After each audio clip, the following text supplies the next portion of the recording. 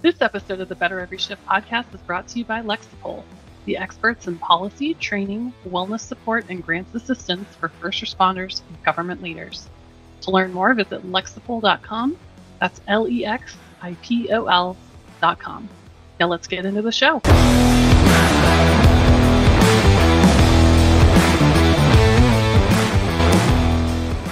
Welcome, everybody, to the Better Every Shift podcast. My name is Aaron Zamzow. With me, as always, is the captain of the ship, Janelle Fosquet. Janelle, how are we doing today? Fantastic, Aaron. How are you? I'm great. Today is a very special episode because we have the captain, which you are. You're kind of the brains behind this podcast.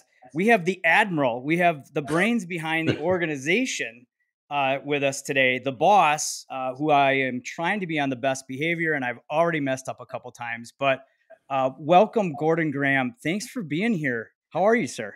An absolute honor, Aaron, and thanks for taking the time to do this, and really looking forward to this. Well, again, you are one of the founding, I should say fathers, one of the founding members of Lexipol. And for our listeners that don't know all the different things that you're involved with and all the accolades, first and foremost, you're a risk management expert and a practicing attorney, by the way.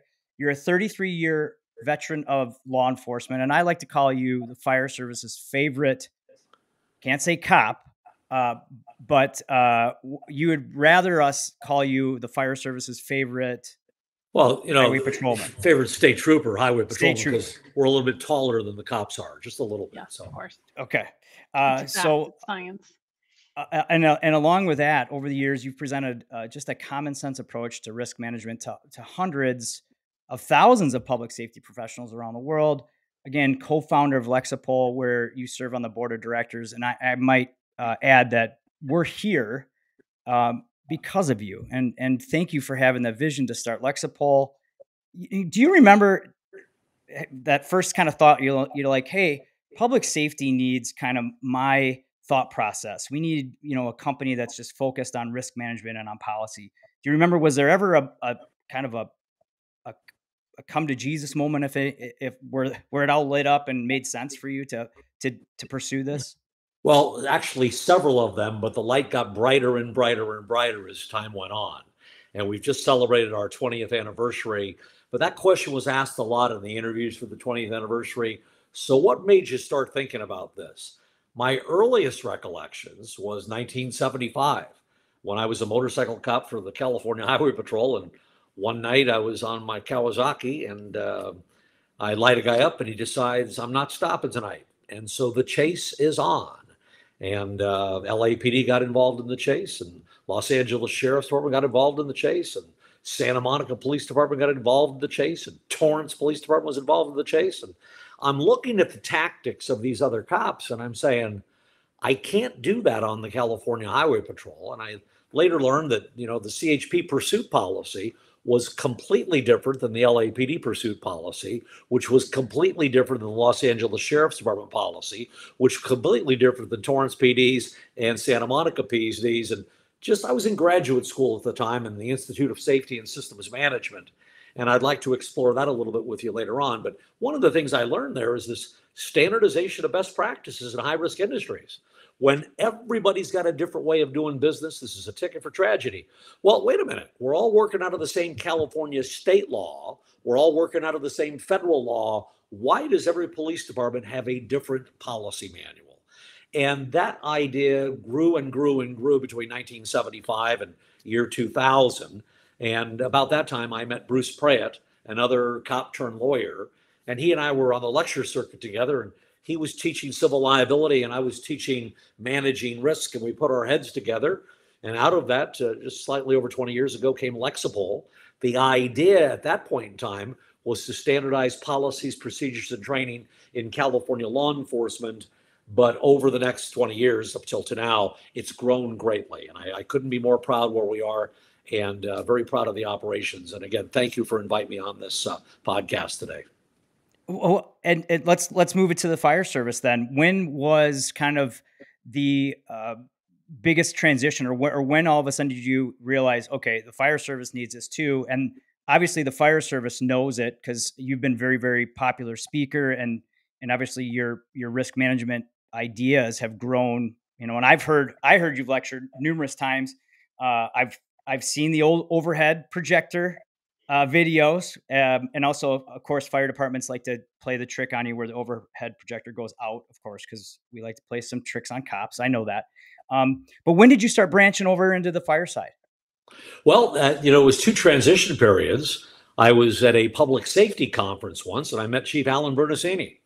And Alan Bernasini started talking to me. I had no idea who he was. I had no idea what he had done for the fire service, but he seemed like a nice, affable grandpa. And I started talking to him, and he started inviting me to his programs that he had on a national level in Notre Dame area and also in Phoenix, Arizona. But I think the big turning point came in 1998. Now, let's go back to 1975, 76, 77. 3 years in graduate school at the Institute of Safety and Systems Management. And if you want to Google it, you can. University of Southern California, ISSM. Our United States military in World War II had an absolute abysmal safety record. For those of you who have never read the great book Unbroken, the story of Louis Zamperini, later a movie by Angelina Jolie, one piece of data jumped out of the book and floored me. The United States Army Air Corps, training pilots during the war, training pilots, was suffering on average 19 fatalities per day in training exercises. And there was lots of stories of this on how many people were dying from what they used the word accidents and illness. And at the end of the war, the military said, we got a problem. So they contracted with University of Southern California to build this ISSM, the Institute of Safety and Systems Management, a program designed to educate military leaders on the principles of risk management. And 25 years later, 1975, they opened the program for non-military personnel. And I got lured into that program. And over that 3-year window, I got hooked on the study of tragedy, why things go right, why things go wrong. During that 3-year window, I was introduced to the work of H.W. Heinrich. Heinrich for the listeners who want to do something with this. And he was an adjuster with Travelers Insurance Company. And he came up with is now called his triangle of probability. More simply stated, the mathematical relationship between close calls, mishaps, and tragedies. And the bottom line is, every time we have a close call, when a group of people who do the same or similar job, and state troopers around America are a group of people who do the same or similar job, when they have 300 close calls, near misses, 1 in 10, 30 and 300 will end up in a mishap. The sprain, the tear, the rip, the bruise, the fall, the cut, the impact, the property damage event. 1 in 300 will end up in the tragedy, the death or great bodily injury. And historically, we try to learn from the deaths and great bodily injuries. The better idea would be to learn from the mishaps because they're much more frequent and much less severe. But the best idea would be to learn from the close calls because they're 300 times more frequent with no severity at all. And my thesis was entitled Non-Punitive Close Call Reporting, an open forum for cops to share their close calls without fear of embarrassment, without fear of discipline. And I could get no one in law enforcement interested in this. No one. But I'm doing a fire chief conference in Pennsylvania in 1998. And I talked about close calls. And a fire chief comes up to me after the program and says, I almost vomited while you were talking about close calls. And I said, why? He said, I almost got cut in half on a fire ground 15 years ago. And I've never talked to anybody about it because what I was doing was so stupid. And I don't want anybody to know how stupid I am. If I tell you what happened, will you share it with other firefighters? I said, sure. He goes, don't use my name. I said, that's easy. I don't know your name. Don't even use my department name. I said, that's easy. I don't know your department name. Don't even say Pennsylvania. Well, there's only 2,315 fire departments in Pennsylvania. Nobody's going to narrow it down. So he tells me this harrowing story about how he almost got cut in half. I'm just a dumb cop, and I'm getting scared. It was a very scary story. And he shook my hand. And the very next fire chief in line, this guy, a big bushy mustache, he comes up, he says, that was a pretty interesting story he told you. I said, I think it was confidential. Well, he told you, didn't he? I said, yeah. He goes, you going to share it with other firefighters? I said, I am. He goes, how many firefighters you talk to every year? I said, a couple thousand. And he says to me, I got this thing called the secret list. the secret list. And email was relatively new in 1998. He said, I got 4,000 fire chiefs. You write it up tonight, redact it, make it look pretty. I'll send it out to 4,000 fire chiefs tonight. And I said, whoa, you and I need to have dinner. And out of that came firefighterclosecalls.com, an open forum for firefighters around the world to share their close calls without fear of embarrassment, without fear of discipline, with the goal of preventing future firefighters from getting hurt. And we've had remarkably good success with that website. It's not for profit. Nobody's making any money on this. As a matter of fact, I finance that website. Billy runs it. I finance it simply so we don't have to take any advertisement money. And if we want to tell the truth about a piece of equipment, we're going to tell the truth about a piece of equipment with no one telling us you can't say that. Yeah, the site got so popular that in 2005, Billy and I helped the International Association of Fire Chiefs build their website, firefighternearmiss.com. Again, the same goal, an open forum where people can talk about their close calls before they end up in tragedies. So that was my introduction to the fire service, and that got me some national recognition, and been very, very fortunate. It's still going today, kind of like Chief Goldfeder's mustache. It's still very popular and growing. And I guess a question on that, though, is that resource is out there, and I've personally had quite a few people send me things from there over the course of the years. What's the message you want to kind of convey to those members that, oh, that will never still happen to me, even though they read about it, they don't? And maybe what's the reason that doesn't lead to action? Well, it's a multifaceted question. I appreciate you trying to confuse the cop on a firefighter web show here, Dang it. But the multifaceted question is, number one, what's the goal? Well, the ultimate goal is preservation of life. And the fire service historically has done a very fine job at preserving life in our communities, and simultaneously have done a pretty lousy job at preserving the life, not just length of life, but quality of life for the fire service personnel. So that's one goal, is to get people to learn things that will help them better protect their community and simultaneously better protect themselves. Why people don't act on it? Amanda Ripley is on my recommended reading list.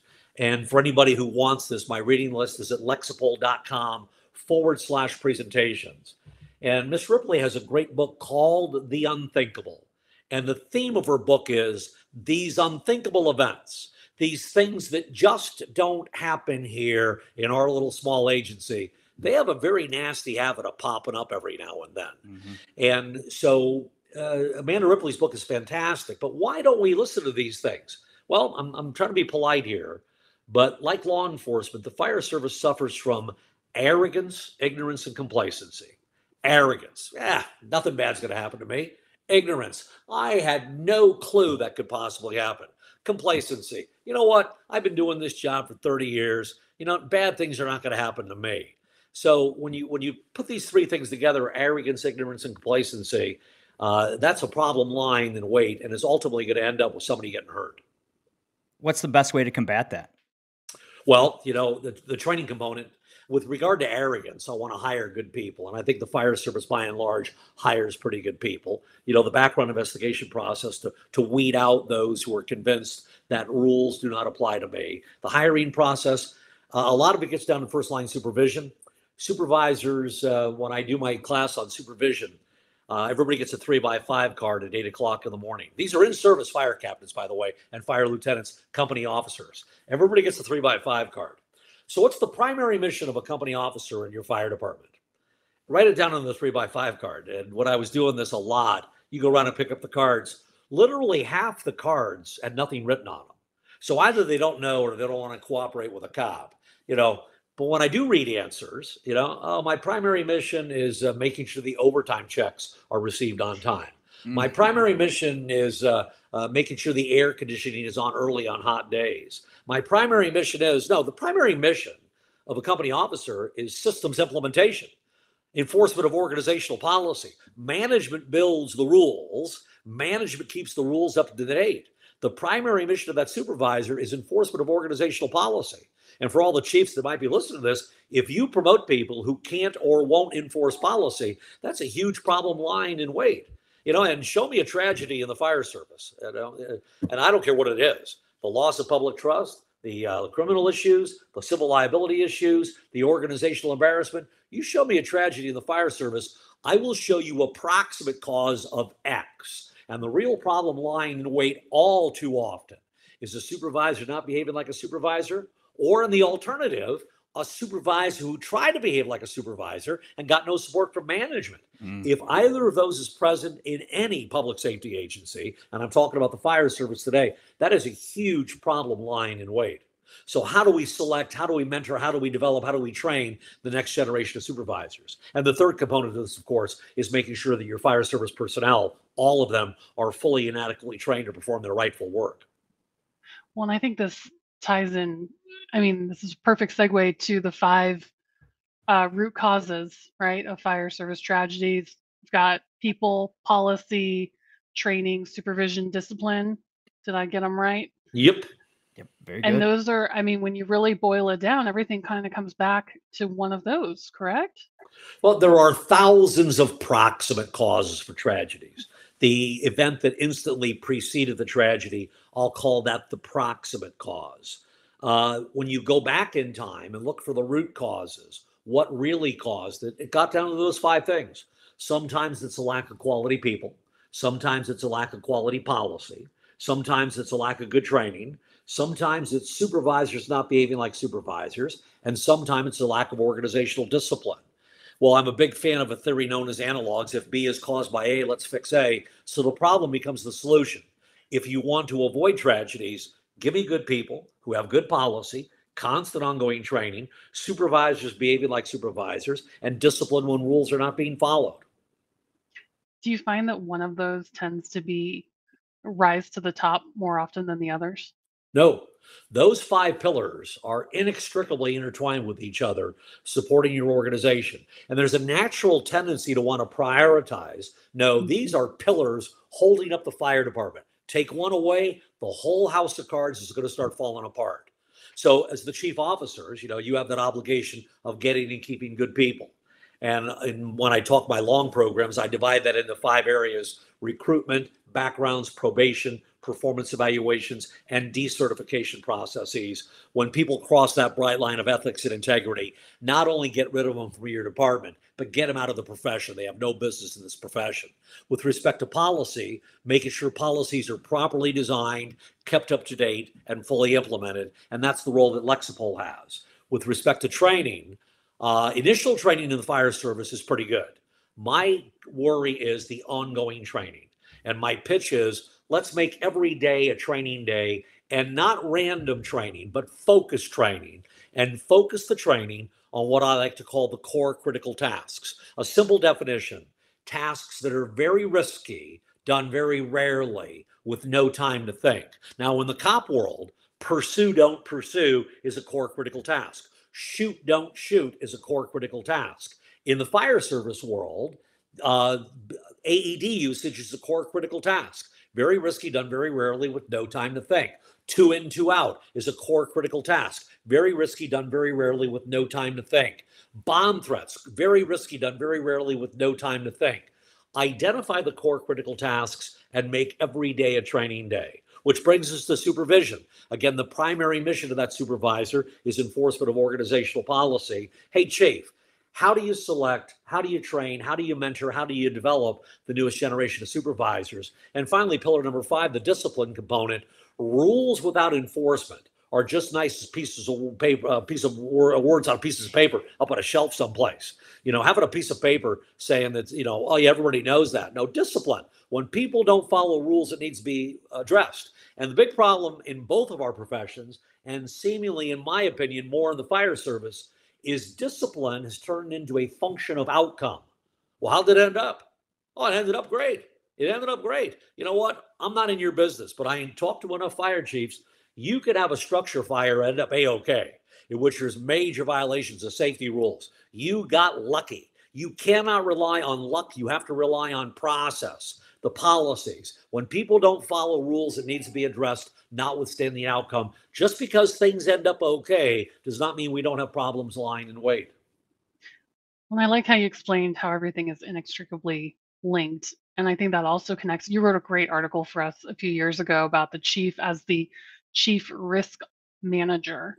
This idea, and I think, I mean, but it applies at all levels because everything is linked, right? I mean, should everyone at the department be thinking of themselves as a risk manager? Let me give you a more global view. The great divide between private sector and public sector. Private sector has figured this out. Anything that adversely impacts the bottom line, they attack it. Government, and I'm not being rude here, just very blunt. You know what, Gordon? You're a nice guy, but bad things are just going to happen, and there's nothing you can do. That is utter nonsense. Bad things do not have to happen. Identifiable risks are manageable risks. So, with respect to who's in charge in the fire department, well, show me your organizational chart. And I challenged fire chiefs around America, around Canada, around the world. Show me your organizational chart, your city, your county, your state organizational chart.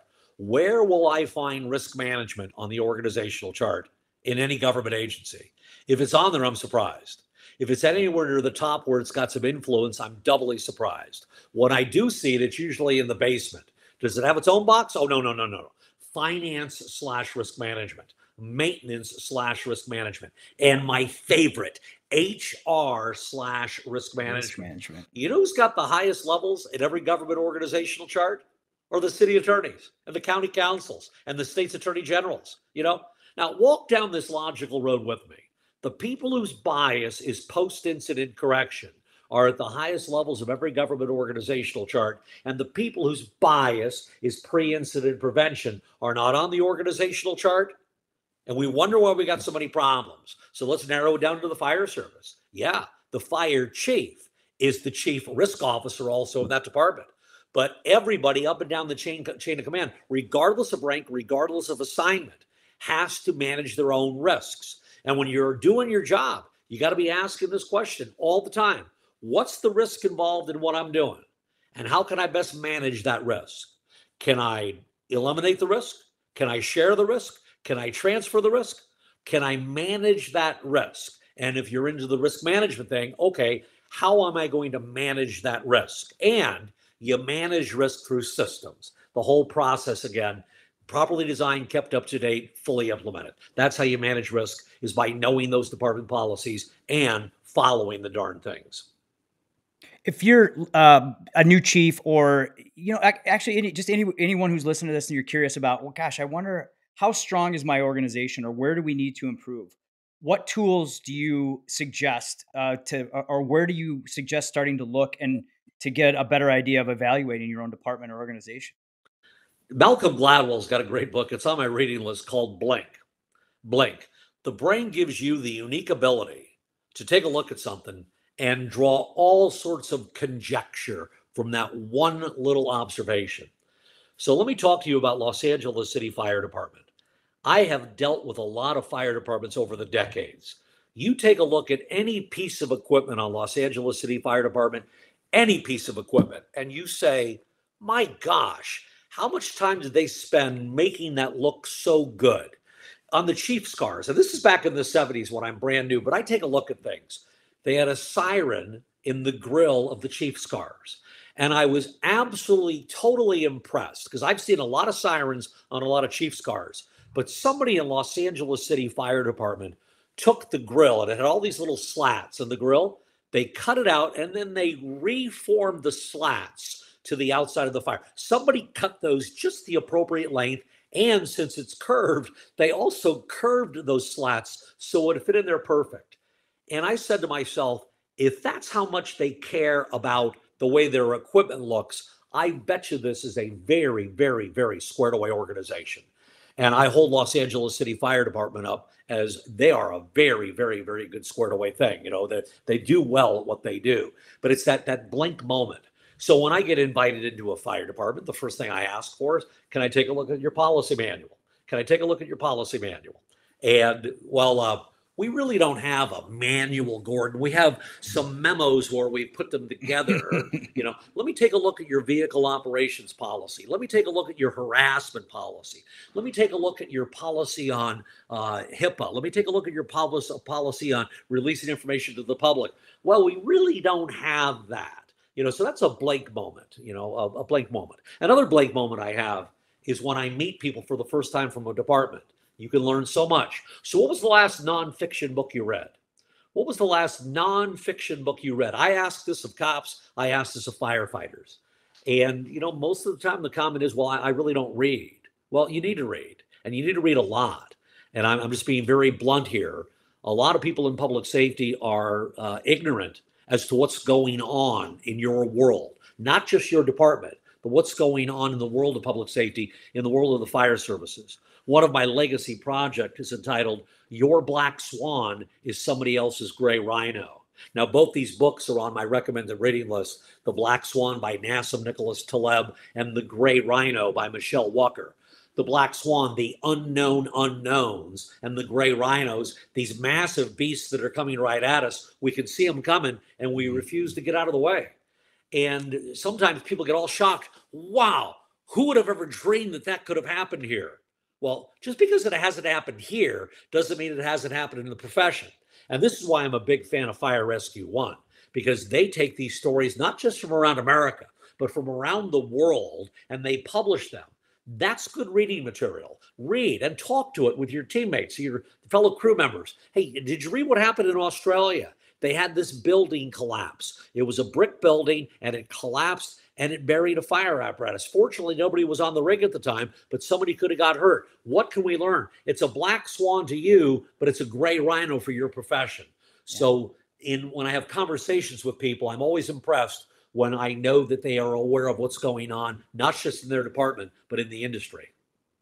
Well, that's really the goal of this podcast, actually, to try to bring those things to light and to attention. We had Chief, at the time, FDNY's training chief, Lieb on, and I just recently in the news, they had a really large crane fire that was, ignited well over the city block. And the next day he had a bulletin out about what happened, how to, how to recognize it, how to put it out. And good, strong organizations, as you were saying, do that. And good individuals who want to be better, hence the name of this podcast, hopefully all of our listeners, want to dig into those things that they don't necessarily know about because they know they can be risky.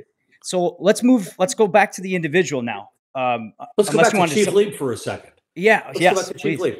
I met him. He picked me up at the airport to do some work for FDNY and en route. So what are you reading? Holy moly. Yeah. This guy, he doesn't read one book at a time. He's got several books, and I was extremely impressed with the breadth and the depth of his knowledge. And I said to myself, FDNY is lucky to have him. And when I mentioned that, he reminded me of Schwarzkopf, Norman Schwarzkopf. At the end of Gulf War I, the news media said, General Schwarzkopf, boy, we're lucky to have you. You did an excellent job on Gulf War I. And his response was so typical of people like him. It was just my turn up. Any one of the generals could have done as good a job as I could. When I said that to Chief Lieb, he had the exact same feeling about FDNY, the other chiefs there. He says, anybody could have done it as well as I have. It just happened to be my turn up. And when people have that type of attitude where excellence is the norm, not the deviation, it's not just an A shift or a B shift or a C shift thing. This is a departmental thing where we make excellence the norm, not the deviation. That's the people I want to work for. That's the people I want to be around. Yeah, it's a culture thing, right? Yep. Ritz-Carlton has that same kind of approach, right? You don't have to necessarily be public safety to get that. Good sports organizations, you walk into that organization's door and you understand what they stand for, and that starts with the culture. Well, I'm just a simple cop, so I can't afford to go to the Ritz-Carlton. But you being a firefighter, you would. Well, I'm actually going back to school, and I just had to do an actual essay on it, so that's the only reason why I know about it. But it's a prime example of how excellence is a cultural issue. And you talk about organizationally, it starts with really solid policy and leadership. From the individual standpoint, one of the things that you've really focused on over the years is to look at, maybe look in the mirror and say, are you physically, mentally capable individually and ready? And you mentioned earlier on in the podcast about us in the fire service, we do a horrible job of taking care of ourselves. What's the message that you're really trying to push to hit that, to get us to act on that particular idea? Well, another 17-prong question. Thank you for that. Yep. But I'll take them one at a time. First of all, on my recommended reading list is a great book by Dr. Tony Kern, Kern. It's called Going Pro.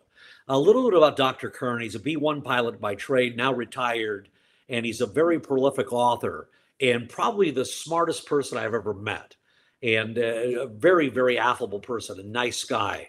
In Going Pro, he talks about the 3 levels of professionalism.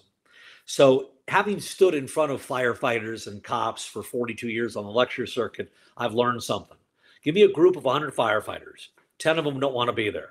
Give me a group of 100 cops, 10 of them don't want to be there. This is nonsense. This is waste of my time. 80, 85 are good people who do what they're told. And then there's 5 to 10% who want to change the world.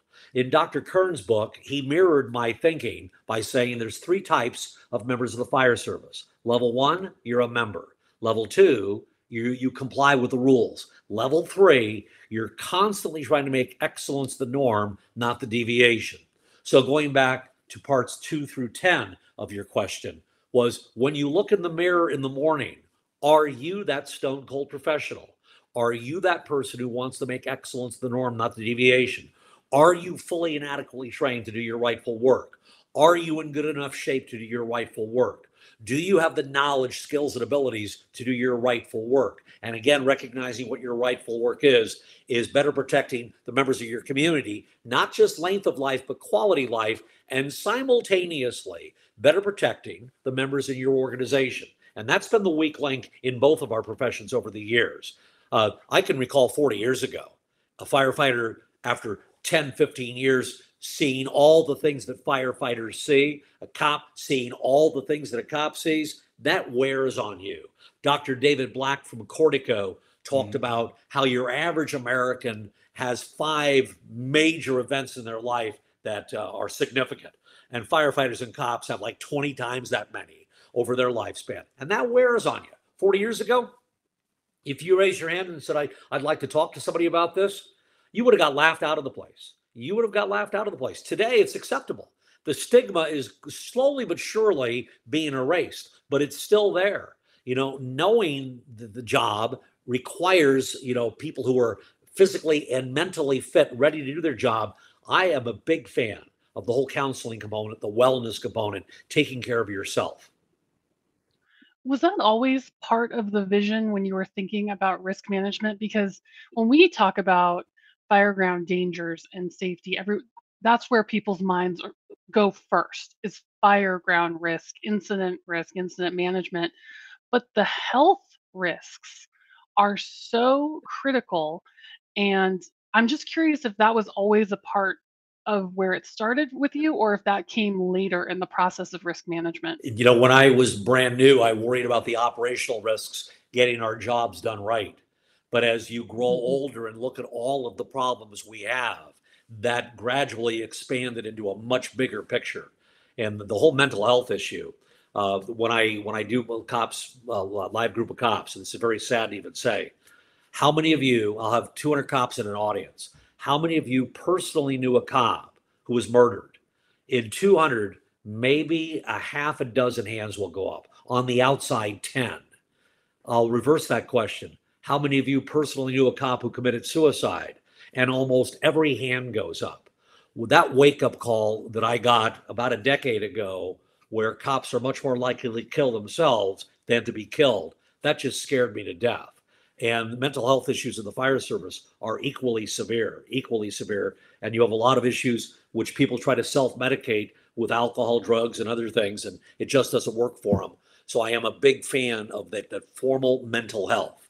And also, my city's got an EAP, so I don't have to worry about this. I'm just being very, very blunt here. I know a lot of police organizations that have an EAP, and they're just a generalist type of psychologist. And a firefighter or cop comes in who behaves like firefighters and cops do, where they've seen just about everything. And right away, this generalist dismisses them as, well, this guy's nuts. She's just goofy. Did you hear what she said? No, that's what she sees every day, and she's reflecting this. You need a specialist who understands your profession. I encourage firefighters to find an EAP, a psychologist who understands the fire service, preferably a firefighter, someone who actually did the job, because they will get it right away. And I think that better relationship with the therapist will also expedite your healing process and make you better. But if you're talking to somebody who thinks you're nuts, you're not going to get any place. Absolutely.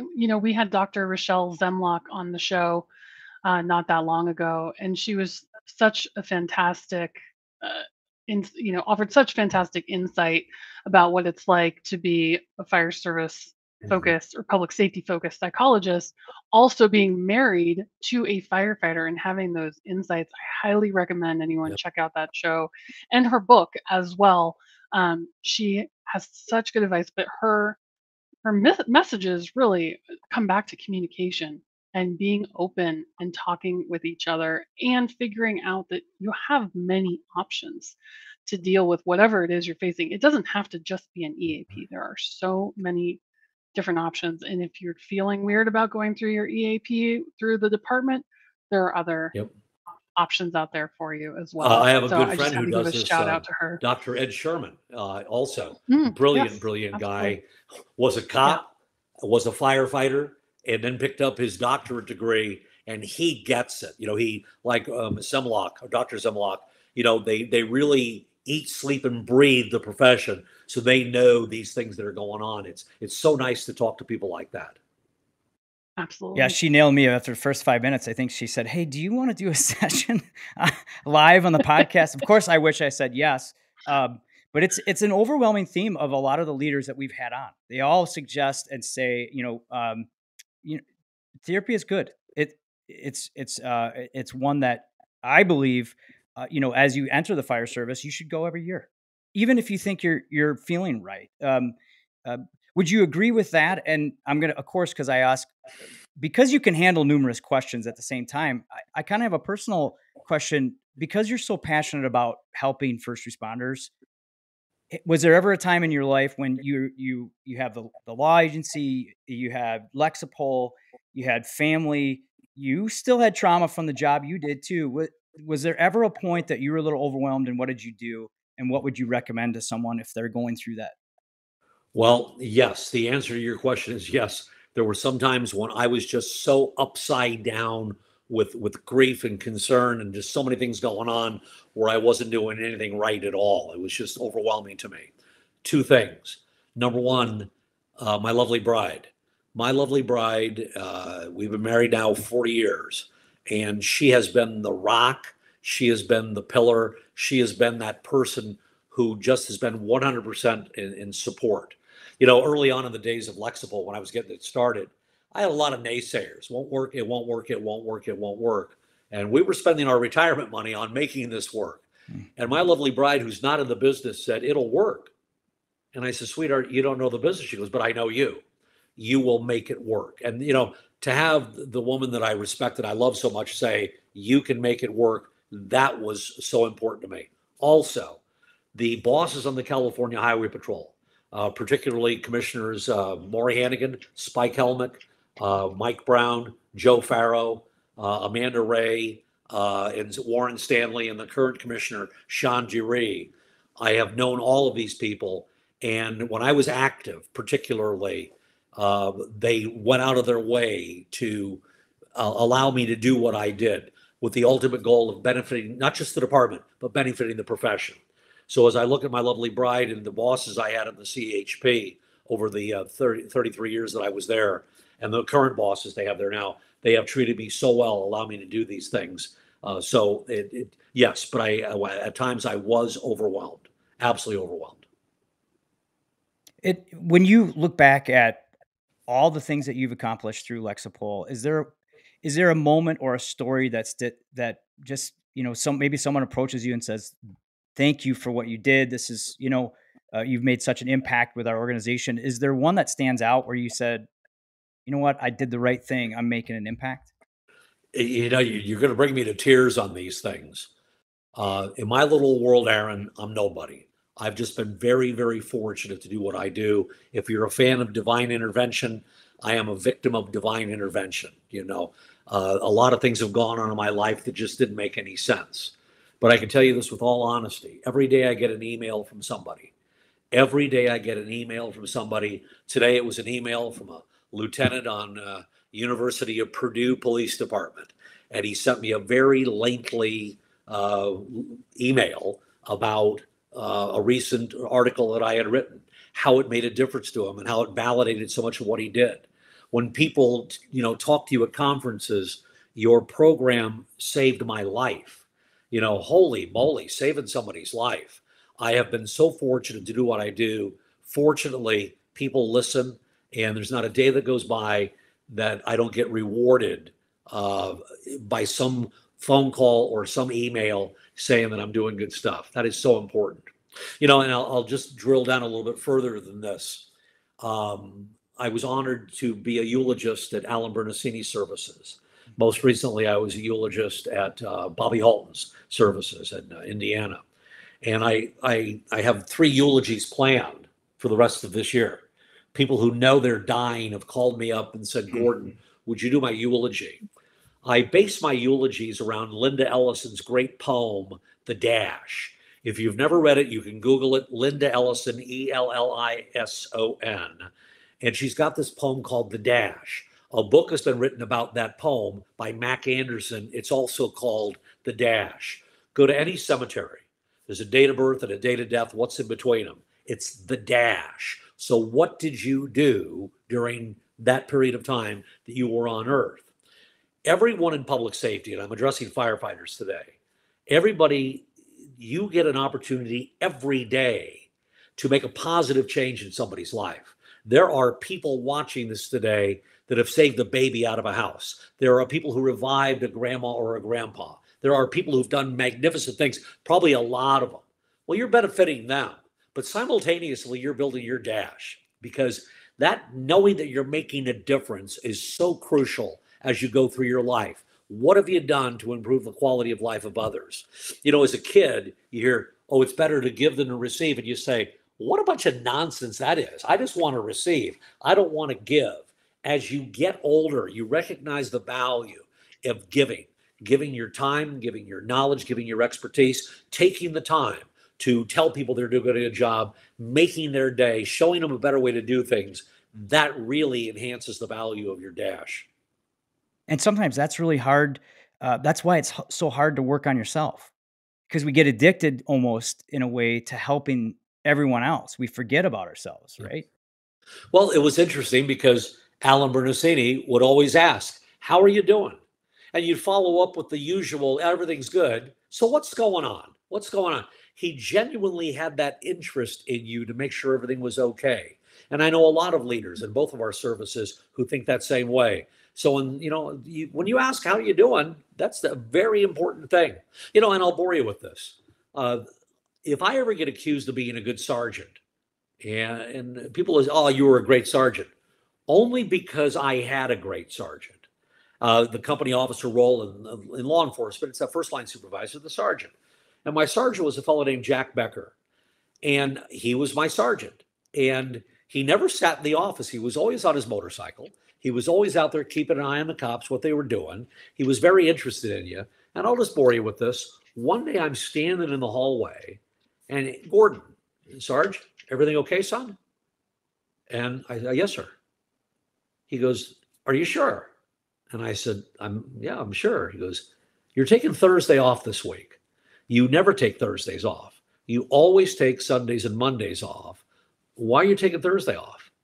Holy moly. He knew enough about me to know what my schedule was, And I said, oh, sir, I got a dead day. And if I don't burn it, I'll lose it by the end of the month. And he says, my gosh. He said, that would just be wonderful. I've got Thursday off also. Is there any way you can come up to my house for dinner? A sergeant inviting a motorcycle cop to the house for dinner? Yes, sir. Yes, sir. So I put on my best pair of corduroys and a brand new t-shirt, and I drove up to his house on my private motorcycle, and his wife answered the door with this big smile on her face. So you're Gordon Graham. Jack tells me you're the hardest working cop in the office. Jack tells me you're going to school. Jack tells me you did this and this and this and this and this. I had no idea how personally vested he was in my success. And to me, that's the great divide between good supervisors and great supervisors. The ones who take a personal interest in other people. Captain Ray Johnson, first black captain on the California Highway Patrol. The guy had a Xerox memory. So how's Renee doing? How are Sarah and Jacob doing? He could remember your kids' names, and automatically you wanted to work for that fellow because he just knew so much about you and genuinely was concerned about you. And for all you bosses out there, the number one complaint I get from firefighters and from cops around America is the only time I hear from my boss is when something's wrong. You know what? Your people do a lot more right than they ever do wrong. Catch your people doing something right. Pat them on the back. Praise in public. Ratify the good behavior. Encourage future good behavior. Make it your goal every day to pick 5 different people and say something good about their work to them. And that will just multiply and multiply and multiply, catching your people doing something right. I love that. I can't think of a better kind of segue into what we like to do here to get to know you better personally. It's maybe our attempt at trying to be a good example of leadership, because we like to put our guests on what we call the hot seat, where we kind of dig in and find out more personal things. But I did want to just say the theme of a lot of the great leaders that we've had on the show is, I think you just highlighted, I think, the essence of leadership with that last kind of 3 minutes. And we greatly appreciate and support. And we can, like, we're actually texting each other in between going, this is awesome. We could probably just stop this whole thing here, but we do want to dig in a little bit more and know a little bit more about Gordon Graham. And of course, then if someone ever sees you, that they should come up and say thank you and maybe ask how you're doing for once, right? And that'll spur on a great conversation. So let's give them some material for that, huh, Janelle? Sounds good. Where was I the other day? I was at San Francisco Airport at the Red Carpet Club, and a fellow came up to me and he said, "Hey, you taught me in the Kavanaugh DUI class. It's a how to arrest a drunk driver class 20 years ago. I never forget the things you said. It made a difference in my career." And here I am just changing airplanes at the airport. And that guy just made my day. 20 years ago, you remember something I said in a class and it's changed your life. And, I am the luckiest guy you'll ever meet. As I tell people, I'm madly in love. The kids are doing great. I got a job, and I'm just so fortunate to be able to do what I do. Well, Gordon, we so appreciate you being here and everything you've done for the fire service. So starting off the hot seat, I'd like to know, do you have a best question that has ever come up during your many, many presentations over the years? Was there ever a question someone asked from the audience that just knocked your socks off and you thought, oh my gosh, that's such a great question? Wow. There have been a number of questions that surprised me where, oftentimes I get fooled by questions where people will ask things that are well over their pay grade, where you think, wow, that is a very deep, well thought out question. I guess the one that pops up most commonly is, it's not really a question, it's more of a statement. Gordon, you're not in the fire service. How do you know so much about my fire department? I'll go in and give a class. Gordon, we didn't talk to you in advance about the problems we have, but how do you know so much about our fire department? And I hear the same thing on the cop side. And my response is, it's the same circus with different clowns. It's just universal. Don't think that you're special, that your problems are your problems and nobody else has them. Your black swan is somebody else's gray rhino.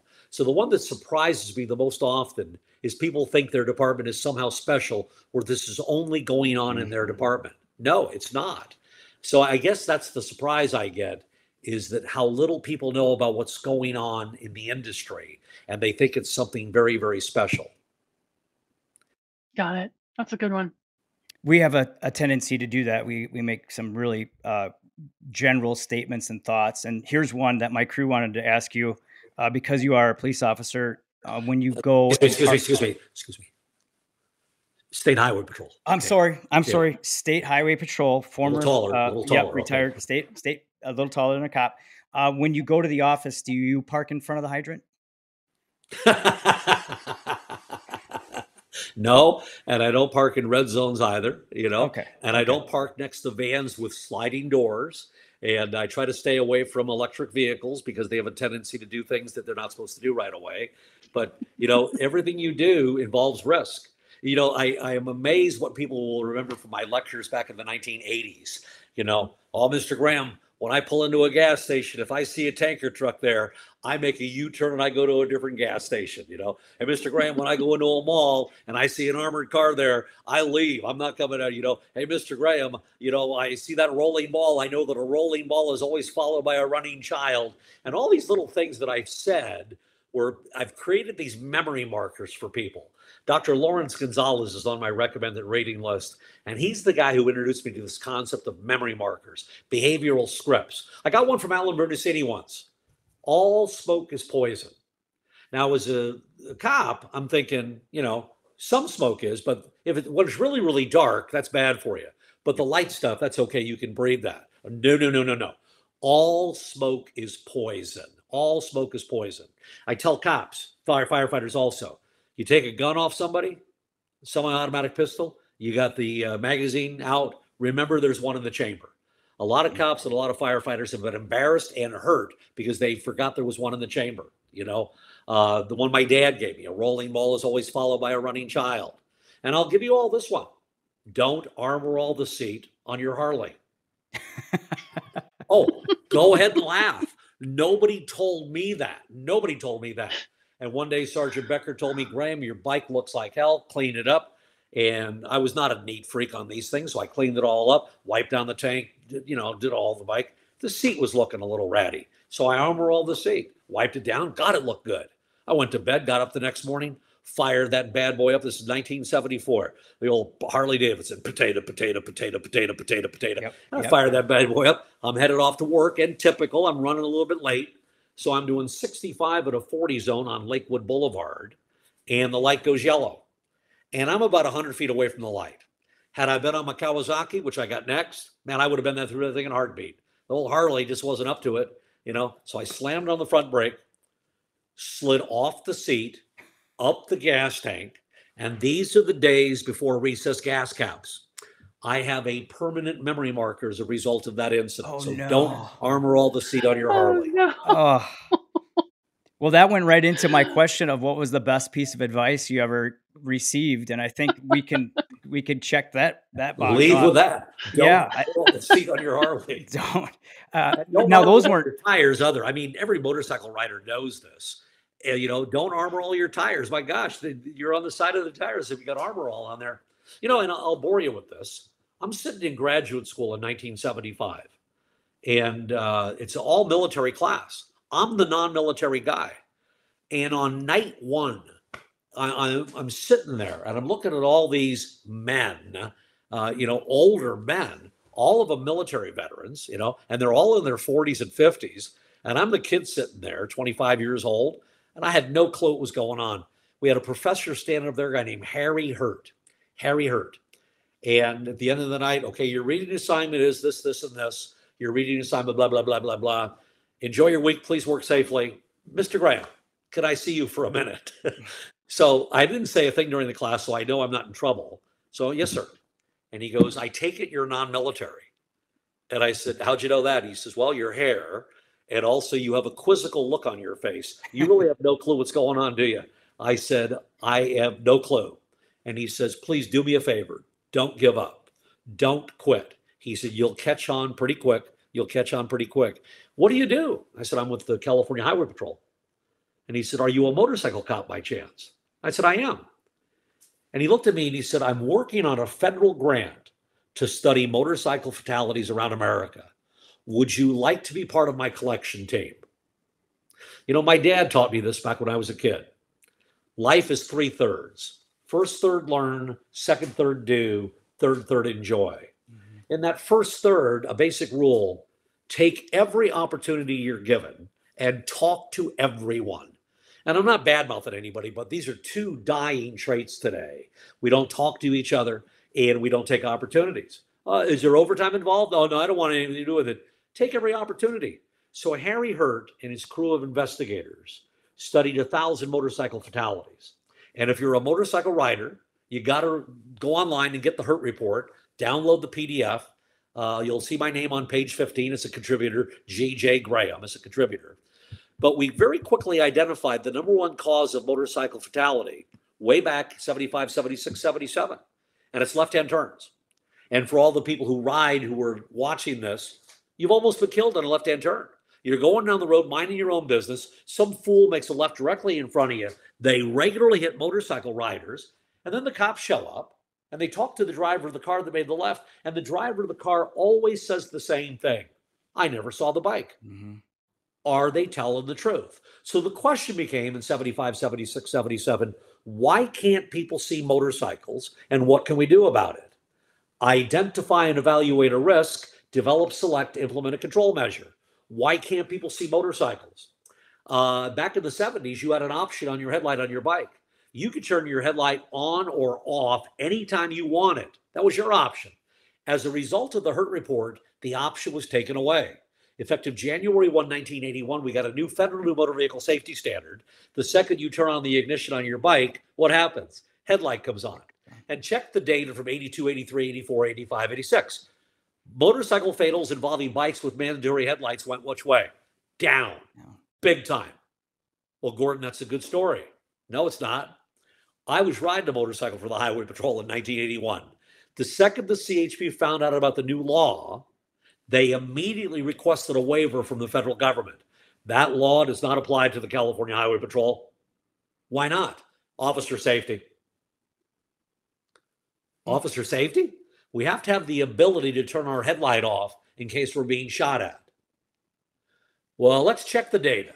How many of our cops have been killed because they could not turn the headlight off? Oh, that's right, none. And how many have we lost from left-hand turn wrecks? Over 100. Your black swan is somebody else's gray rhino. Mm-hmm. You know, we get worked up on the wrong stuff. Some of the stuff that we think is oh so risky is not. And some of the stuff that's not even on your radar yet is the stuff that's going to come back to haunt you.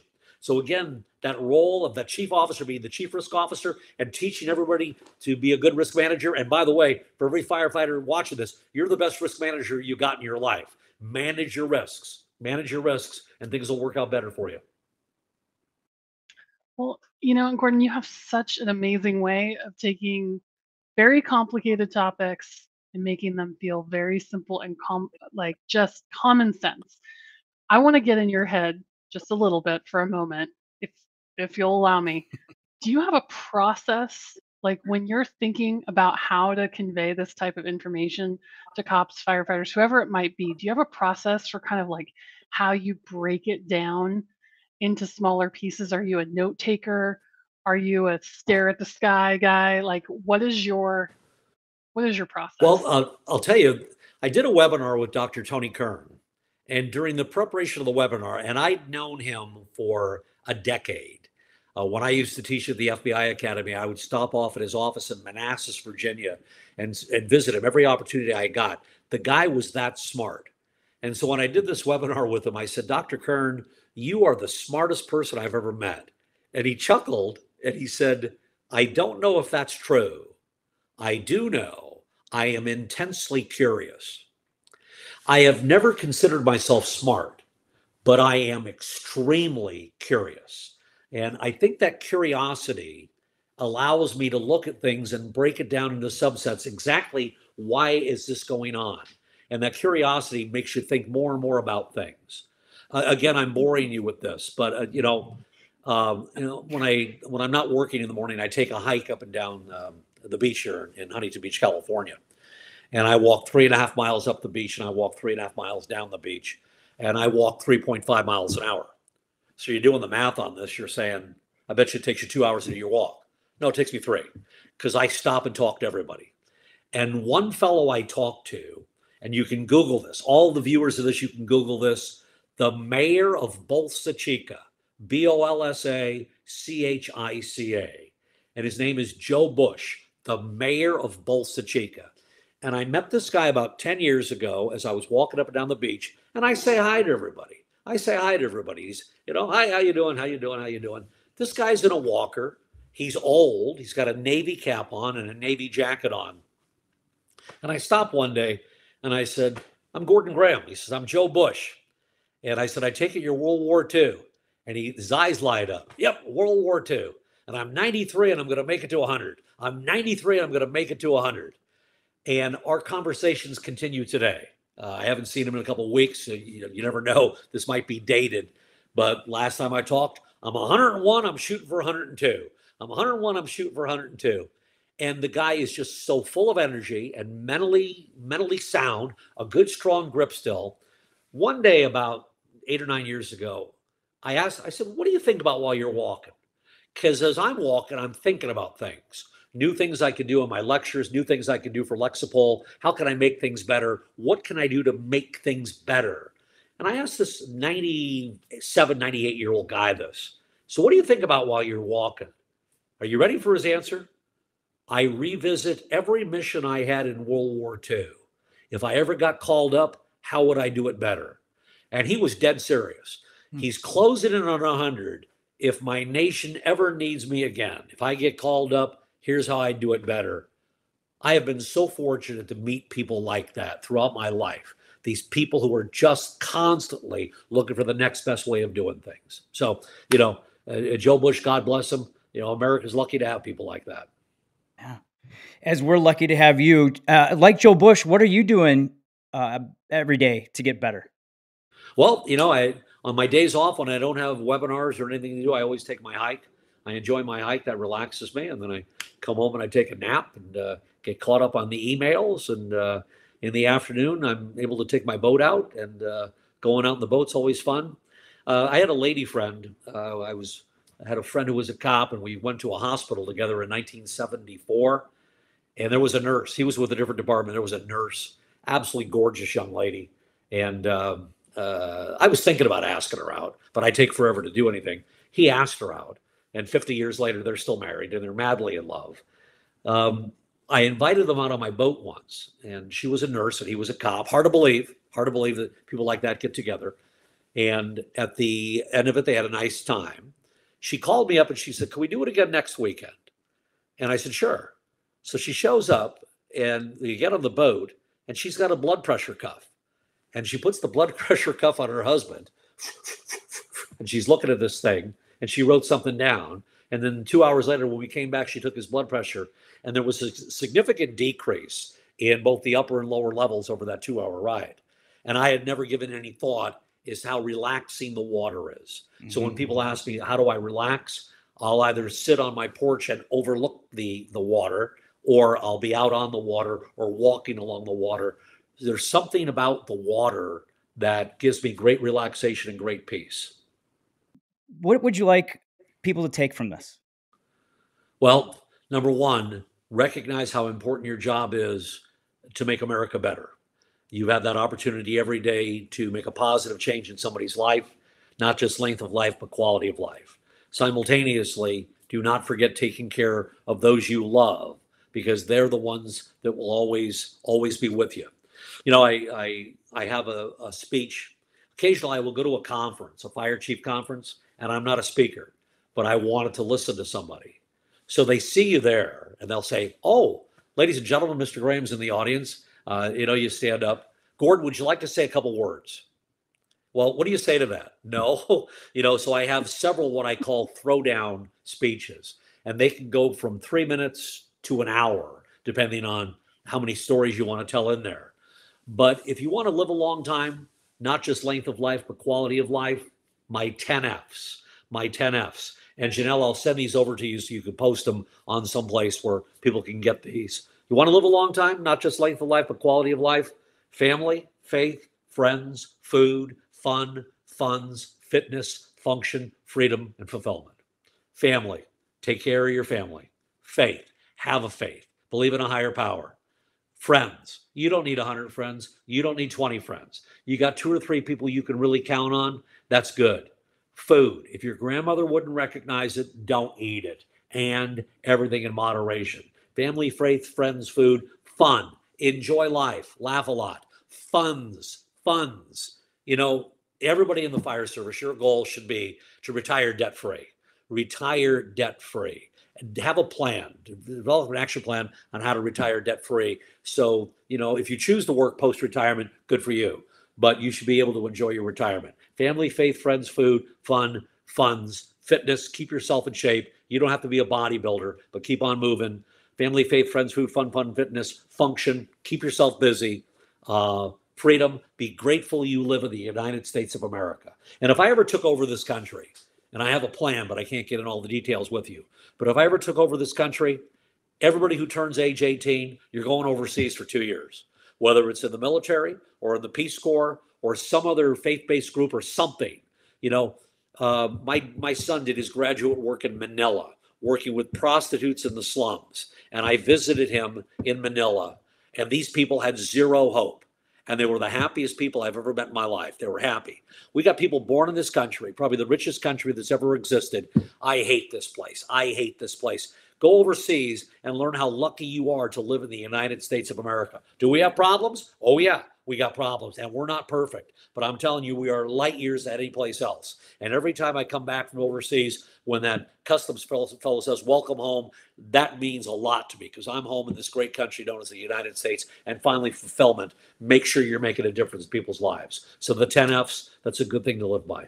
Perfect. Perfect summary to a lot of the lessons that you live by and that you also teach to us. And again, our own gratitude towards you.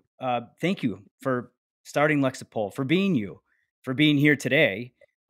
And to all our listeners, you can find more of Gordon on Fire Rescue One and the Lexipol blog, including today's great tips, which is a series of videos that you do. You can also see this podcast on YouTube, and you can also contact us via email at bettereveryshift@firerescue1.com. Please rate, review the show. Check out more of Gordon's wisdom. And again, his tip series is very, very imperative to help you improve and get better. And just like Gordon had said, we need to listen to each other. We need to talk to each other, focus on those 10 Fs. But most importantly, make sure that we learn something, do something, and share something to make you and those around you better every shift. Thanks for listening, everybody. To all of you, good luck, good health, goodbye. God bless you. God bless America. And thanks for all you're doing.